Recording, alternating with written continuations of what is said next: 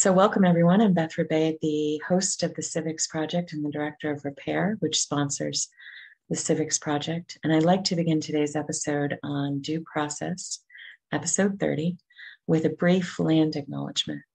So Repair acknowledges the Gabrielina Tongva peoples as the traditional land caretakers of Tovangar, the Los Angeles Basin and South Channel Islands. And we're grateful to have the opportunity to work for the Taraha Tone, the indigenous peoples in this place. We pay our respects to Hanukvatam, the ancestors, Ahihiram, the elders, and Eohimkem, our relatives and relations, past, present, and emerging. So as noted, today's episode focuses on due process, and I want to start by just defining the concept more clearly because it's a term that we hear a lot of, and I don't think is actually very well understood in US society by the general public. So due process in the simplest terms refers to the requirement that the government respect the rights that belong to individual people, or sometimes to families or communities. What rights are protected by due process can vary pretty widely and in context. And due process rights are not afforded to all people in the same ways. And they apply to different kinds of legal questions. So for instance, being arrested without being read your rights would generally be understood as a due process violation. But due process violations are not limited to criminal legal contexts. You could be denied due process, for instance, if you were receiving a benefit from the government, like a disability benefit or Social Security or an employment insurance, and then it was just taken away with no appeal, with no process at all. So sometimes that would be a violation of due process. It could also be in the context of things like family law, like having your children removed from your household with no process, no appeal, nothing you could do to restore your parental rights.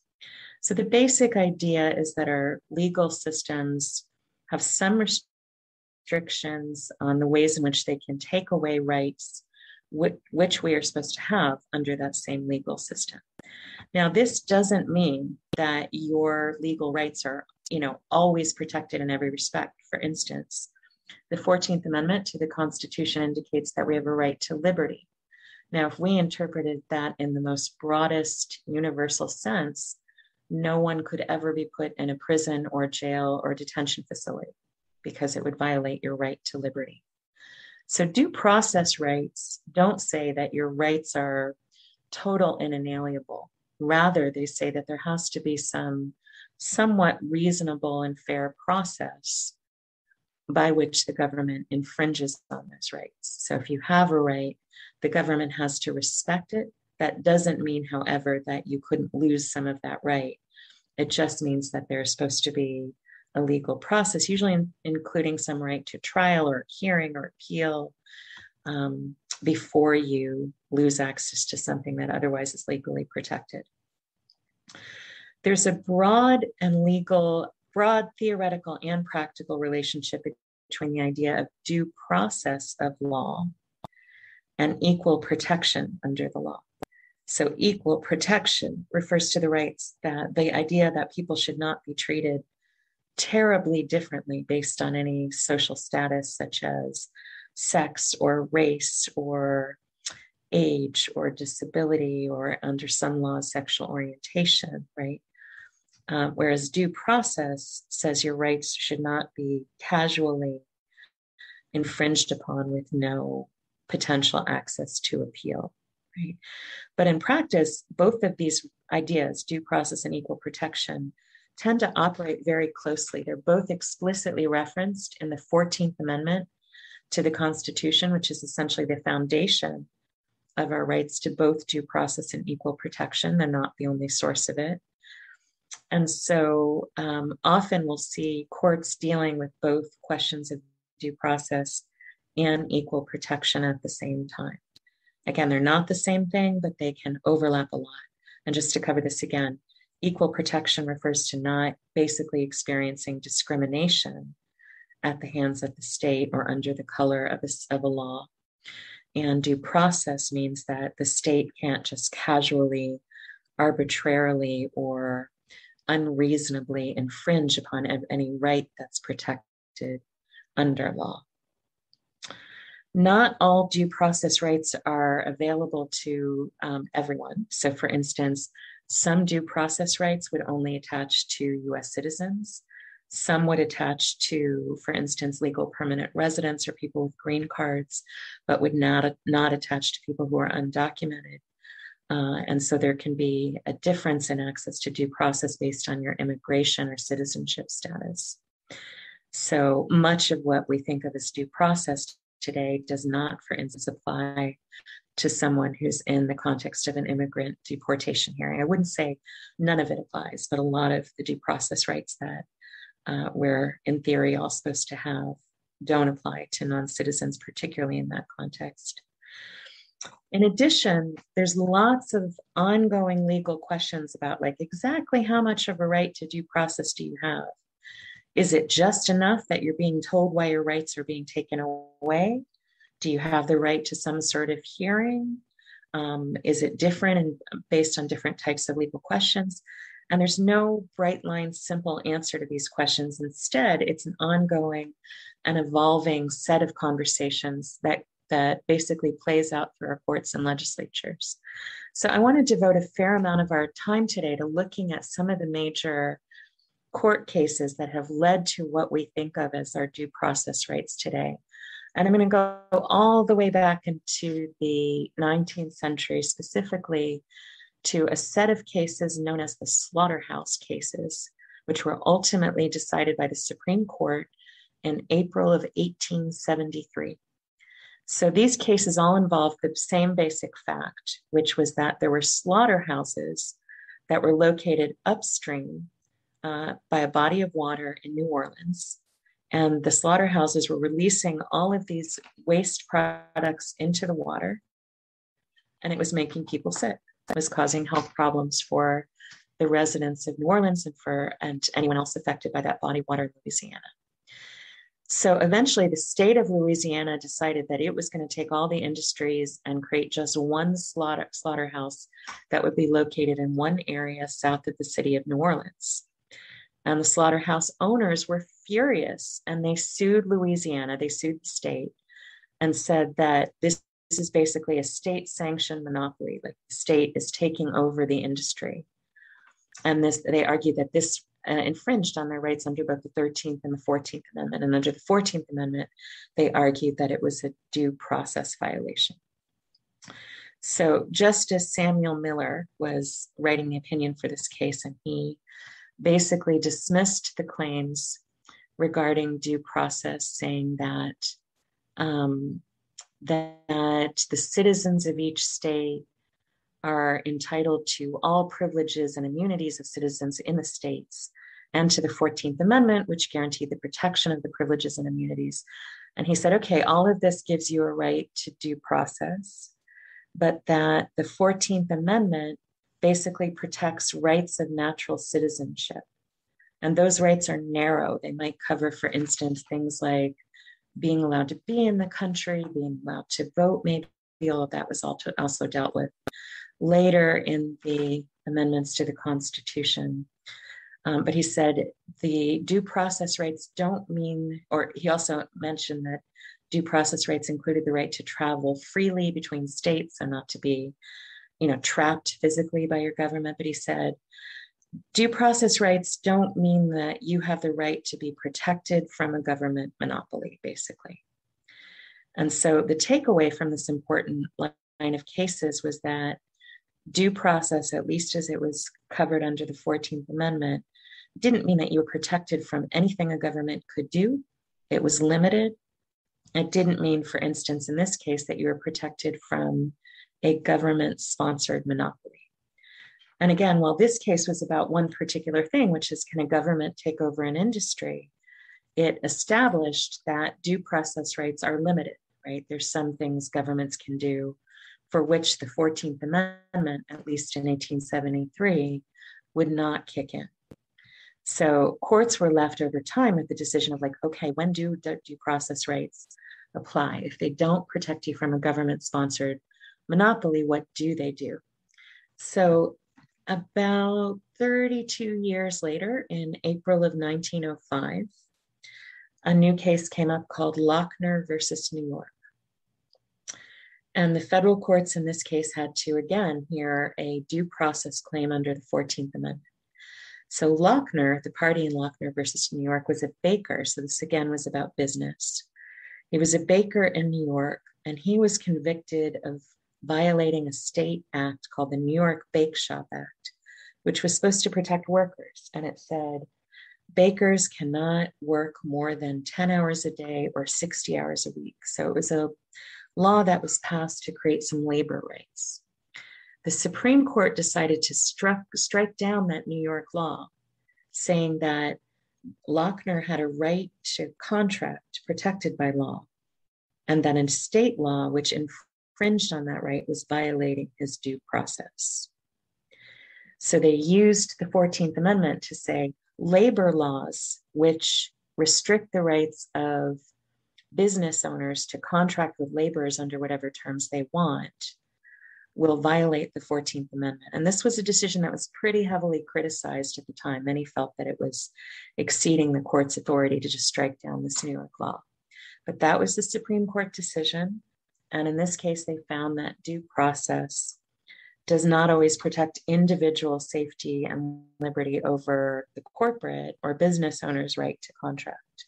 That argument could have gone either way, which is why the court was criticized for it. Like you could have said that, the workers have, an interest in having their labor rights protected, and that the court should not take that away because that would infringe on their due process rights. So we're seeing sort of due process can be a nebulous and evolving concept. But the 1905 decision, Lochner versus New York, according to the Supreme Court, indicated that the right to contract is protected by the 14th Amendment, whereas the right to be protected from a government monopoly, as indicated in the 1873 slaughterhouse cases, was not protected. So major questions about the 14th Amendment come up again involving the state of New York 20 years later in Gitlow versus New York. So this is June of 1925, just over 20 years later. And the Gitlow case is an interesting one. So the plaintiff in this case is a man named Benjamin Gitlow, and he's a socialist. So in the 1920s, he prints an article saying we should overthrow the government, and the state of New York arrests him for it. And he argues that he should have been protected under the First Amendment. And the Supreme Court says that, yes, First Amendment's rights are protected by the due process clause of the 14th Amendment. So the court says that the 14th Amendment can kick in if the government is infringing on your First Amendment rights. So like the right to contract, the right to speech is protected. However, Gitlow still lost his case. He didn't lose on the due process question. The court still held that the state of New York was allowed to arrest him because there was an exception in the First Amendment that exists in the courts called the clear and present danger test. So this applies to, for instance, yelling fire in a crowded theater. And the court basically found that Gitlow saying we should overthrow the government was causing a clear and present danger. And therefore, while he had a First Amendment right, which is protected by due process, his First Amendment right stopped at the point where he was causing a danger to others. So this was the first ruling in which, but of many that were to come, in which basically other rights indicated in the Bill of Rights, the first 10 amendments to the Constitution, were understood as being protected by due process. They couldn't be infringed upon lightly. So what was very important about this case as a precedent is it tells us that your constitutional rights will override state and municipal law. So if a state or a city or a county passes a law which will take away a constitutional right, then you have a right to challenge that, both based on that right and on due process, that the government is supposed to respect your rights. So your constitutional rights are protected, right to contract is protected, protection from a government monopoly, not so much. I want to jump ahead about, 36 years, June of 1961. This case originated in Ohio, and the name of the case is Mapp versus Ohio, and that's Mapp with two P's. So this was the case that established a famous example of what we now think of as due process rights, which was the right to be protected from an illegal search and seizure. So before June of 1961, if the police illegally seized something or illegally searched you, they could be subject to penalties. They could be fined, they could be reprimanded, but whatever evidence they got from that illegal search and seizure could still be used against you. The Mapp versus Ohio decision in 1861 changed that and said, if you are subject to an illegal search and seizure, which violates your constitutional rights, then anything that the police get from that or any law enforcement get from that unlawful search and seizure cannot be used against you in a criminal or other proceeding. And so it would be excluded from trial. And this basically said our Fourth Amendment rights to privacy are now further protected by the 14th Amendment right to due process. So Mapp versus Ohio is why. If the police illegally search you, they can't use the evidence, or at least they're not supposed to be allowed to use the evidence against you in a criminal proceeding. In practice, we know courts do not always strictly adhere to that, but that is the federal and constitutional rule. Just a couple of years later, the court decided Gideon versus Wainwright. So before this case, if you were poor, you didn't have a right to legal counsel, despite the fact that the Sixth Amendment gives you a right to legal counsel in a criminal proceeding. So you could hire a lawyer to defend you from any criminal charge, but if you couldn't afford one, then the law didn't step in to protect you. So the only thing basically the Sixth Amendment had been interpreted to do was to give you a right to hire an attorney to defend you in a criminal case if you had the money to do it. So Gideon versus Wainwright involved plaintiff Gideon, who was a resident of Florida. He'd been charged for breaking and entering into a pool room to commit a crime. He was poor. He asked if the court would appoint an attorney for him. The court said no, and said that the only time in which Florida law gave you a right to have an attorney given to you despite your ability, notwithstanding your ability to pay, was if you'd been charged with a capital crime such as murder, right? So since this was a more petty offense under Florida law, Gideon had no right to be represented without having to pay. And so then he had to represent himself, and he lost, and he appealed saying, hey, I've got a due process right to have my constitutional rights, including my Sixth Amendment right to counsel in a criminal proceeding respected by not providing me with an attorney. The Sixth and 14th Amendments were violated. And the court agreed. They said due process, when it's applied to the Sixth Amendment, means that you have to be able to have access to an attorney in a criminal proceeding, whether or not you can afford to pay for them. So this created a right to counsel regardless of your ability to pay. 1961. Lots going on in this time period. Just 4 years later, June of 1965, we see Griswold versus Connecticut. And this further expanded the ways in which we think about due process. So this case involved a woman named Estelle Griswold.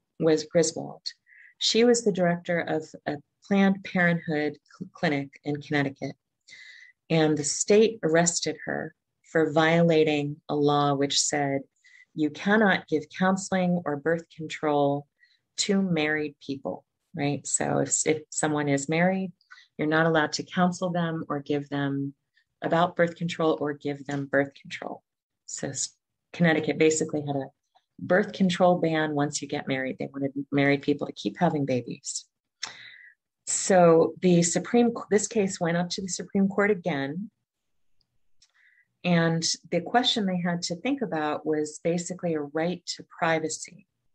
And they had to consider, does the Constitution give people an individual right to privacy, which would be violated if they were denied access to counseling privately with a healthcare provider.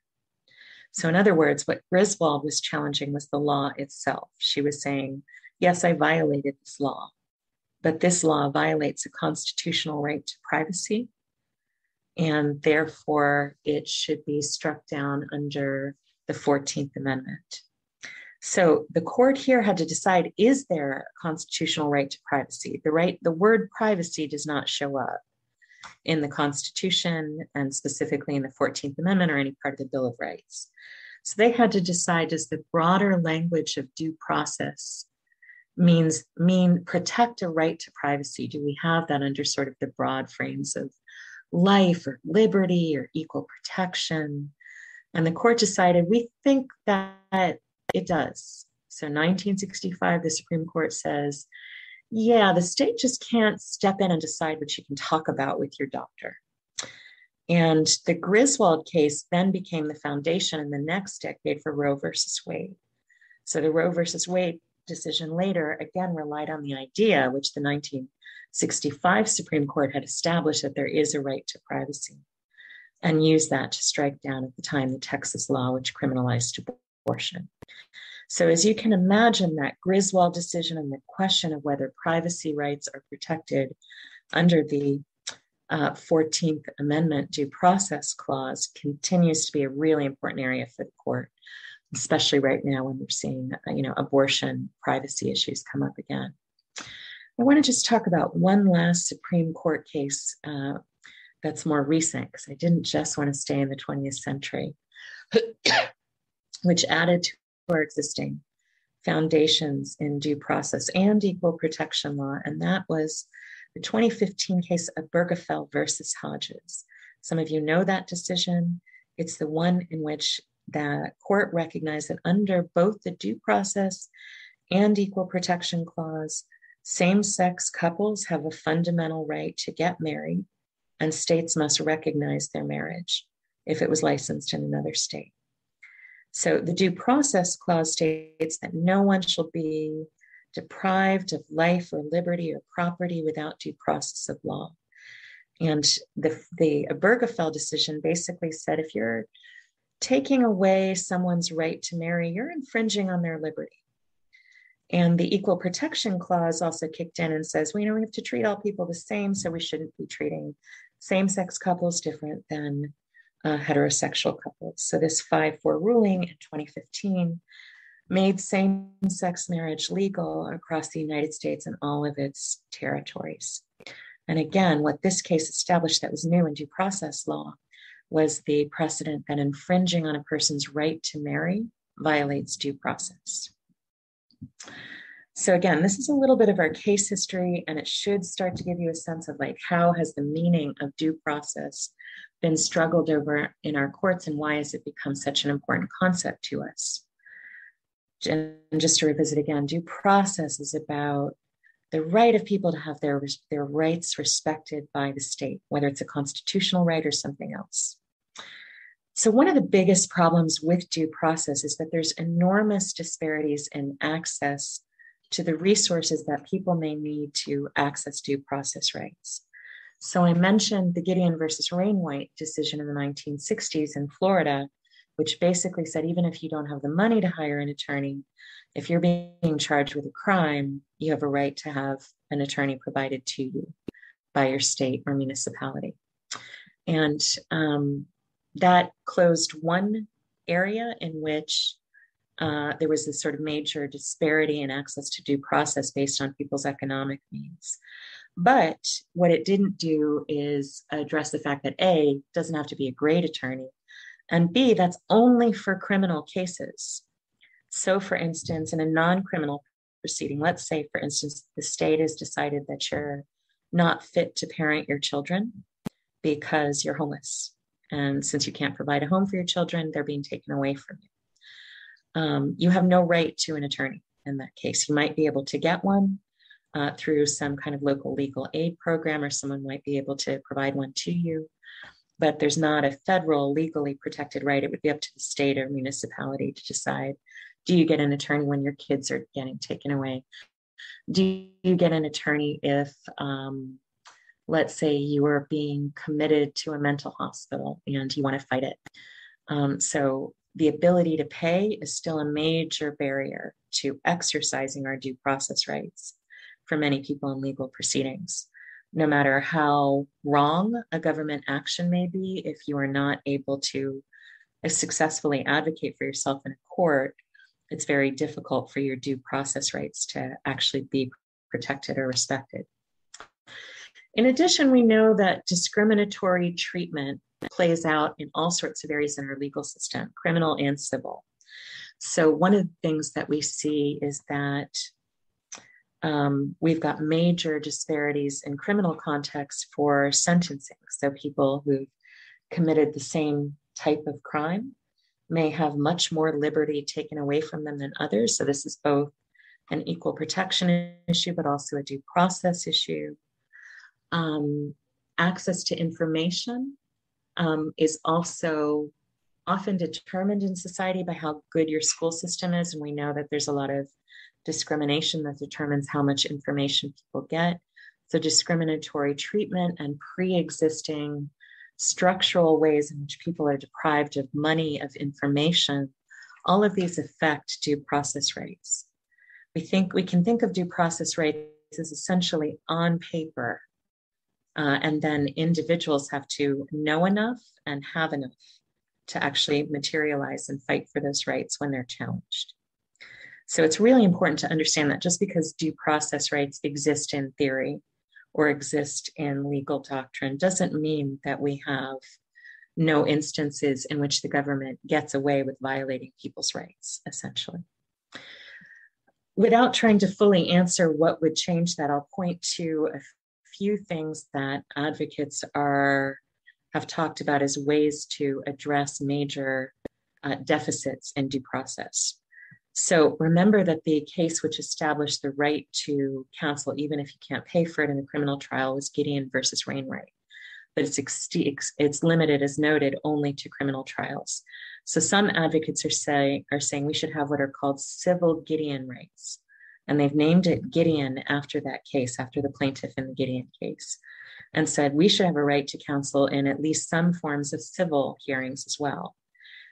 We should have a right to counsel in anything to do with, let's say, immigration, anything to do with child custody, anything to do with evictions, essential resources that affect your life, for instance, right? So if we've got a constitutionally protected right to life and to liberty, then government actions which threaten those would be ones in which you could make a strong due process argument for a right to counsel when interpreted in tandem with the rest of the Constitution. So civil Gideon rights, which do not presently exist across the board, at least everywhere. In some states, states will pass, rights to counsel in certain non-criminal proceedings, but there's no federally protected rights, which means depending on where you live, you certainly may not have a right to counsel outside of criminal trial. Violations of due process in law enforcement are, as you know, a major concern and have been repeatedly highlighted by the Black Lives Matter movement and the murders of George Floyd, among many others. And so one argument to improve due process is to pass the Breathe Act, which is before Congress, and if passed would really create a fairly comprehensive set of protections against police brutality, including unlawful search and seizure and other violations of due process. I wanted to hold that up as one legislative example, not the only one, which is addressing limitations in due process. A third way to tackle deficits or deficiencies in due process is to expand our social safety net. So if we lift more people out of poverty, then bottom line, we create more ways for people to exercise the rights that they have or should have, in essence. And a fourth way in which we might address deficits in due process would be to expand the rights available and accessible to immigrants. And I want to share a book recommendation. And I should say a little bit, actually, before I get to our book recommendation, to expand immigrant rights, and particularly to just extend immigrant right, to extend due process rights to all sorts of immigration claims, including deportation hearings. So on that note, I want to recommend a book for those who'd like to learn more by Tanya Gulash-Boza. And the title of the text is Due Process Denied. So again, that is by Tanya Gulash-Boza. Okay, so I will be glad to chat more with our Zoom audience in a moment. But I want to first just invite folks to join us next week for our session on separation of church and state. So that's going to be on, let's see, what is next week? September 26th. And we don't have our October calendar yet, but we should be having an episode soon on gun violence and some other compelling issues. So I will look forward to seeing you then. So thank you, everyone. And Zoom audience, we're having a slight technical glitch, so I may log out for a second, but I will be right back.